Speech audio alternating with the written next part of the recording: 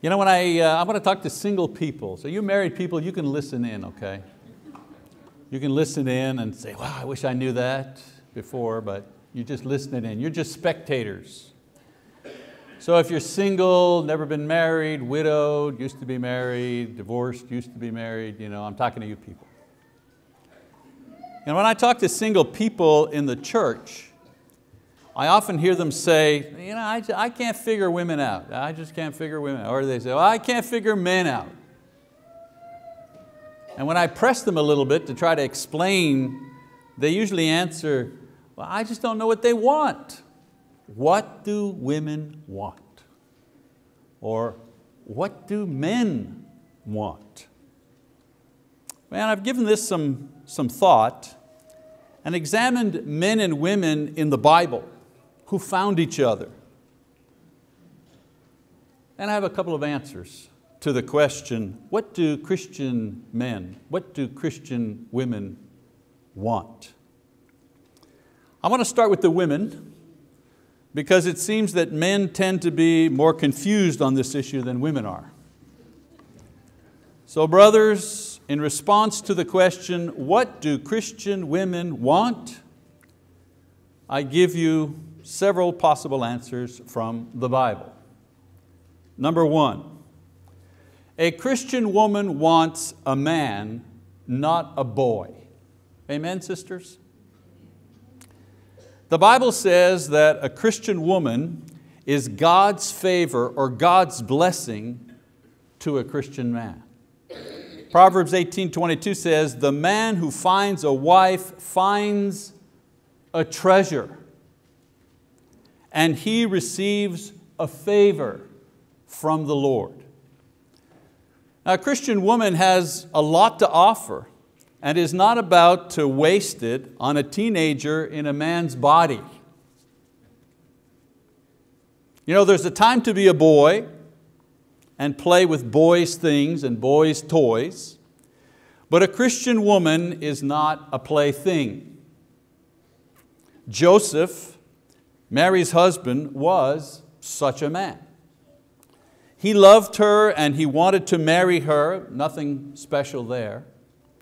But when Mary conceived in a miraculous way by the Holy Spirit and Joseph was told to marry her despite his hurt, despite his confusion, this is where we discover the real man in Joseph. He married her. He accepted the child that she carried. He obeyed God and left his hometown and left his business to hide in Egypt in order to protect this child, which was not his child. He even refrained from sexual intimacy with Mary while she carried the child. We know he loved her when they first became engaged. But the man in him continued to love and care for her despite the baggage that came with her new circumstances. He knew what better, what worse, what different actually meant in a relationship. You know, any boy can take a wife. But it takes a man to take a wife along with all the things that a new wife brings into marriage. Christian women want a real man, not just a boy pretending to be a man. Number two, Christian women want men who are both spiritual and manly. You know, David, Israel's second king, was a good example of this. He was a soldier. He was a leader. He was well trained in the ways of war and politics. He was very much grounded in this world and his place and his role in this world. Yet the Bible says that he was a man after God's own heart in Acts 13:22. Meaning that he was able and eager to worship God. Meaning he was willing to sacrifice for his faith. Meaning he was ready to change admit fault, weep for others, and humble himself before God. He was a man's man, but he maintained spiritual priorities. For example, he could direct a war and a nation, but he was the first to lead his people to worship and serve God. He had tremendous spiritual insight even though he made terrible mistakes because of his human appetites and weaknesses. You know, a Christian woman wants a real man who is neither conflicted in his masculinity or ashamed of his faith and spirituality. She wants a person who can be both a man able to make his way in the world and a spiritual leader in his own home and in the church. You know, I suppose the women here today could add several more things to the list that I've just given. I just suspect that the wheels are turning, you know, oh, this, that, what's he going to say? How long's the list? But I'm just going to mention one more thing that I believe Christian women want.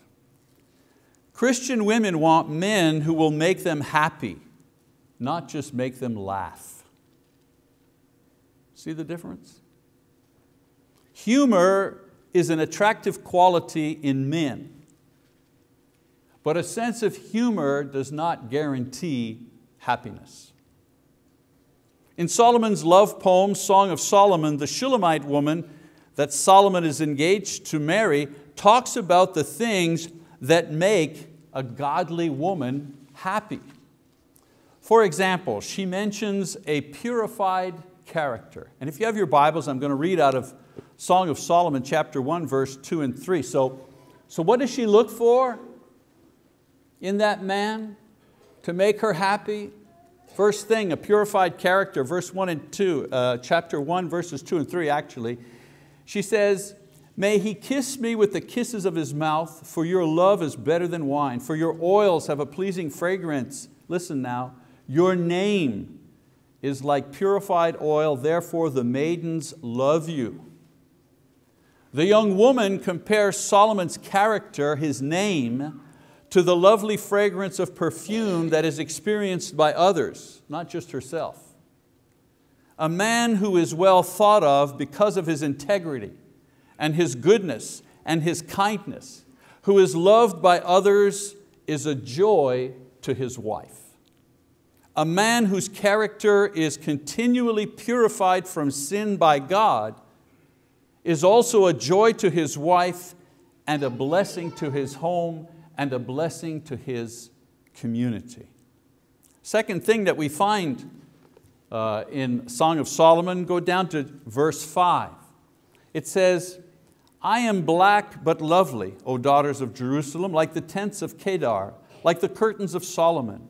Do not stare at me because I am swarthy, for the sun has burned me. My mother's sons were angry with me. They made me caretaker of the vineyards, but I have not taken care of my own vineyard. So this is the Shulamite woman, that young woman once again who's speaking. And in this verse, this woman expresses the idea that she feels insecure about the way she looks compared to the other women in the royal court. Solomon was a king, there were women in the court. This woman is feeling less than good about herself because of her complexion. She is a country girl. She is a dark tan compared to the white-skinned rich girls at the palace, if you wish. Now I want you to read chapter 2, verse 1. See what happens. See how her demeanor changes. Chapter 2, verse 1, it says, I am the rose of Sharon, the lily of the valleys. Notice how she feels better about herself. She feels better about herself using a term given to her by who do you think? By her beloved. Now in chapter 2, verse 16 rather, let's keep reading the development of her self-esteem and self-image. In chapter 2, verse 6 rather, she says, let his left hand be under my head and his right hand embrace me. She's expressed the idea of possessiveness and assurance as her confidence grows. And then in verse 16 she says, my beloved is mine and I am his. He pastures His flock among the lilies. Again, the progression of her confidence growing in Him, that she belongs only to Him and He belongs only to her. And then I want you to go forward now to chapter 7 in verse 10. And she says, same woman talking about the same thing, she says, I am my beloved's and his desire is for me. So in chapter 7 verse 10, after they are married, she is absolutely secure in the fact that she is the only one he loves. You know, a man who cannot or will not make the effort to make his wife feel secure cannot make her happy either. That's the point. Christian women want men who desire to make them happy, not just make them laugh. It's one sure way to know if someone truly loves you and is in love with you. And that is, there is the desire to make the other person happy before making yourself happy. And so a Christian woman wants a man who is willing to do what it takes to make her happy. You know, men, nowadays it seems, well, always, I remember when I was much younger, we spent a lot of time and money trying to look like men with certain clothing or cologne or attitude, when in reality, men should spend a greater effort at being men of character, men of faith, men of commitment. In the end, this is what Christian women want. Perhaps young men are not finding the women they want because they themselves are not the men that attract these type of women. Even with those men who are married, perhaps the reason their wives are not the Christian women they'd like them to be is because their own conduct provides no incentive for their wives to grow into mature Christian women. Of course, the discussion goes both ways, doesn't it? Men also want someone special, and Christian women don't always get this idea either. So let's kind of reverse it now. What do Christian men want? Well, Christian men want women who are really Christians. You know, one problem with many of today's Christian women is that you can't tell them apart from non-believing women. They talk the same way, they act and dress the same way, they go to all the same places as all the non-believers.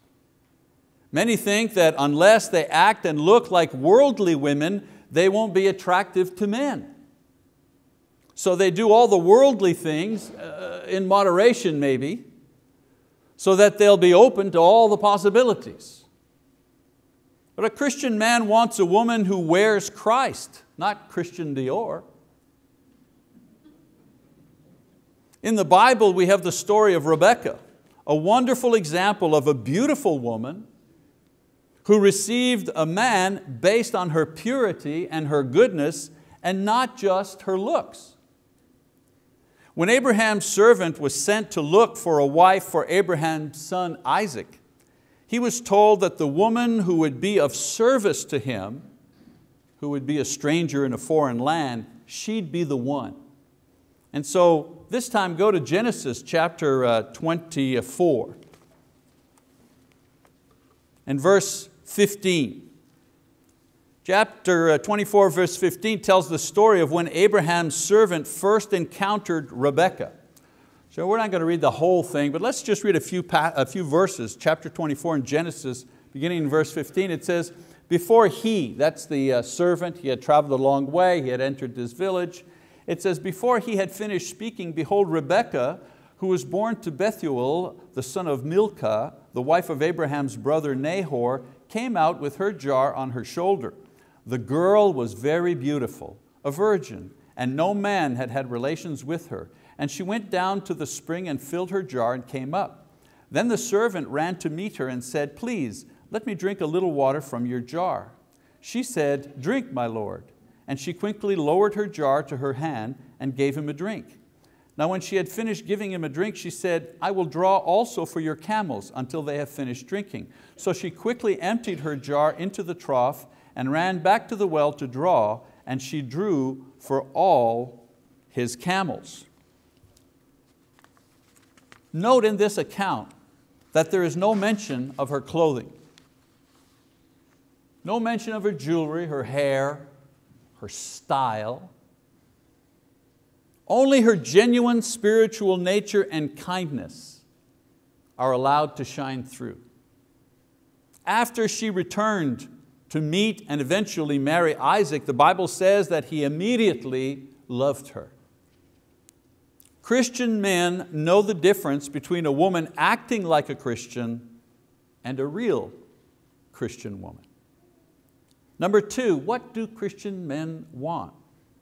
Christian man wants a woman who knows how to be beautiful on the inside as well as on the outside. You know, men are proud. As a matter of fact, according to surveys about what men want, the number 2 thing on their list is a woman whose looks they can be proud of. Now you may not like this about men, and it may seem immature, but this is the way most men are. The problem here, however, is that many women think that the way to produce this look is to continually concentrate on their exterior beauty. But the secret here is that outer beauty begins on the inside and it works its way out. You know, makeup and hairstyle, these things only highlight the innate beauty that radiates from a godly woman. You know, men want to admire their wives, and when they boast about them to other men, they rarely talk about their makeup. I got news for you girls, when guys get together and they talk about their wives, I've never heard it, they never talk about how tall, how small, how big, how thin. There's never any mention of that. There's no mention, oh, and my wife, you know, she uses CoverGirl. When men get together and talk about their wives, especially Christian men, their discussion centers on the spiritual qualities that the women that God has blessed them with have, and how undeserving they are to have them. And I'm saying this as a man who knows what men say when they talk about their girlfriends or their wives. No matter what they look like, which is rarely mentioned, they always talk and boast about and admire their woman's inner beauty. And the best example of this kind of admiration is the husband who talks about his beloved wife in Proverbs chapter 31. If you'd like to read along with me, go to chapter 31 of Proverbs and we'll read there. Familiar passage, but so in context of what we're talking about this morning. He says, Proverbs 31, verse 10, an excellent wife who can find? For her worth is far above jewels. The heart of her husband trusts in her, and he will have no lack of gain. She does him good, not evil, all the days of her life. She looks for wool and flax and works with her hands in delight. She is like a merchant ship. She brings her food from afar. She rises also while it is still night and gives food to her household and portions to her maidens. She considers a field and buys it. From her earnings she plants a vineyard. She girds herself with strength and makes her arms strong. She senses that her gain is good. Her lamp does not go out at night. She stretches out her hands to the distaff, and her hands grasp the spindle. She extends her hands to the poor, and she stretches out her hands to the needy. She is not afraid of the snow for her household, for all her household are clothed with scarlet. She makes coverings for herself. Her clothing is fine linen and purple. Her husband is known in the gates when he sits among the elders of the land. She makes linen garments and sells them and supplies belts to the tradesmen. Strength and dignity are her clothing, and she smiles at the future. She opens her mouth in wisdom, and the teaching of kindness is on her tongue. She looks well to the ways of her household and does not eat the bread of idleness. Her children rise up and bless her, her husband also, and he praises her, saying, many daughters have done nobly, but you excel them all. Charm is deceitful and beauty is vain, but a woman who fears the Lord, she shall be praised. Give her the product of her hands, and let her works praise her in the gates. I read that to say the following. This is the passage that I read to my wife 35 years ago on our wedding day, which was just a few days ago.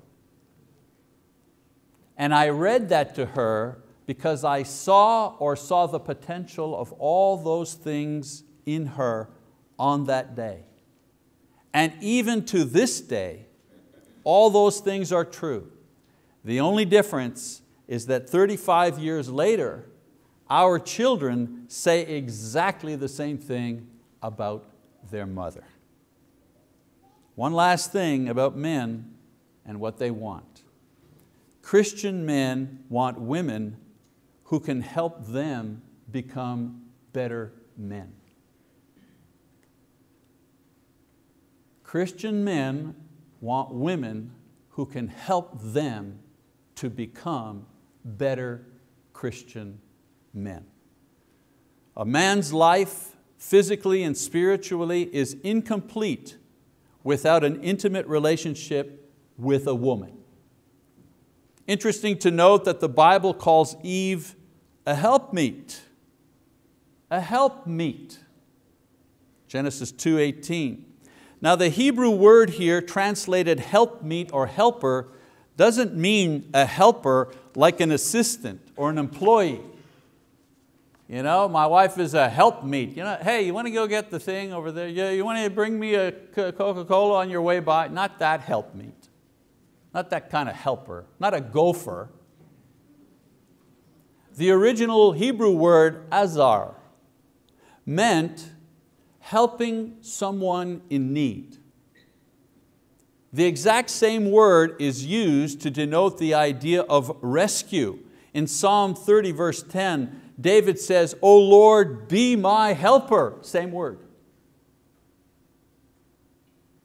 The idea is that Eve was created to come to Adam's rescue, to rescue him from loneliness, to rescue him, to complete his humanity, to help manage the creation, to create sexual union and procreate children, to share in the knowledge and the joy of the Lord. It's a great thing to have the joy in the Lord. You're sitting at home and you're thinking, I'm so glad to be a Christian. Isn't it a wonderful thing? Lord, you've done so many great things for me. But it's a whole lot better to say to the person next to you, your wife, your beloved, isn't the Lord wonderful? And she says, amen, my brother.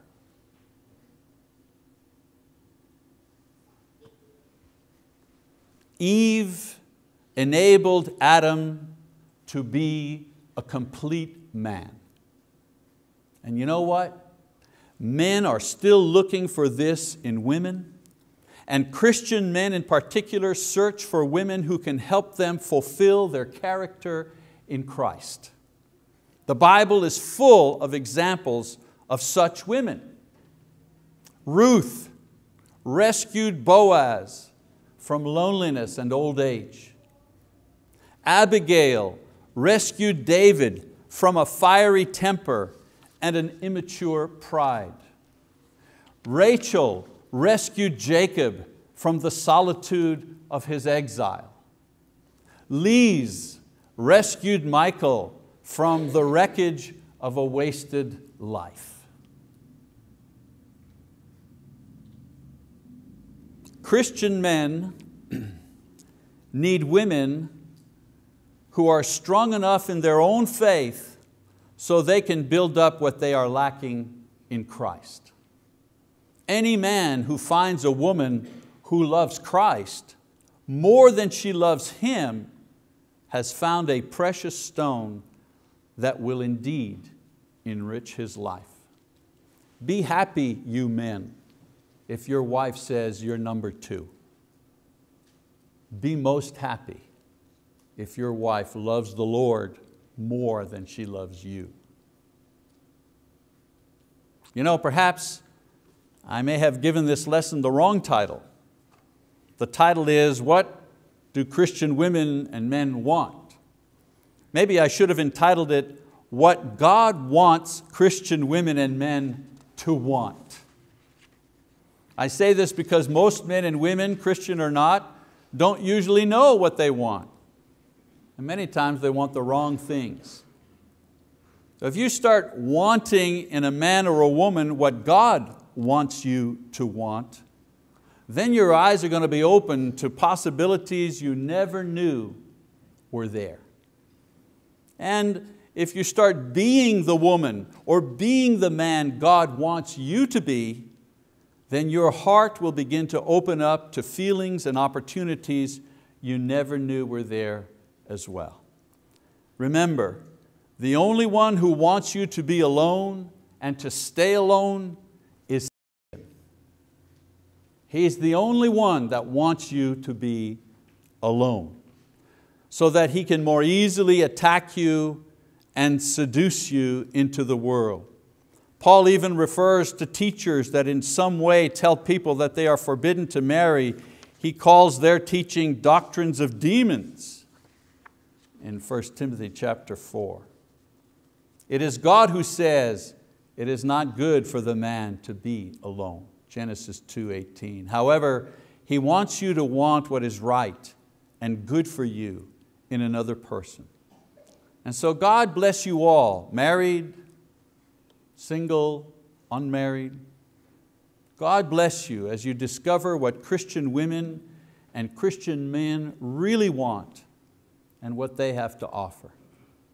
Also, pray for those who are seeking a mate, that God will bring into your lives a Christian man or woman who will be a blessing to you and cause you to praise and thank God all the days of your life.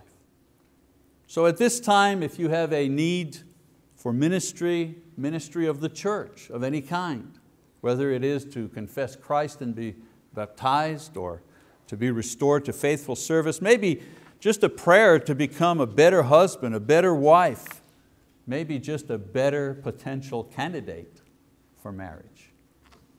Whatever your need, the church is gathered, our elders are here, ready to minister to you as we stand and as we sing our song of encouragement.